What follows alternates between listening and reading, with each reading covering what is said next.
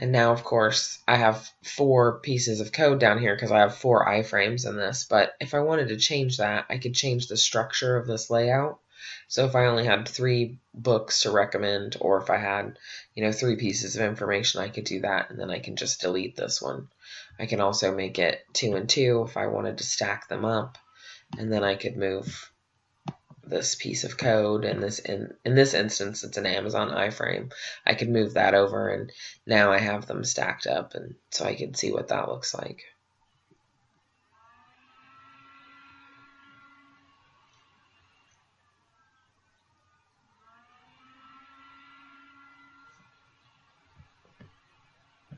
So now I have them stacked on top of each other. So in order to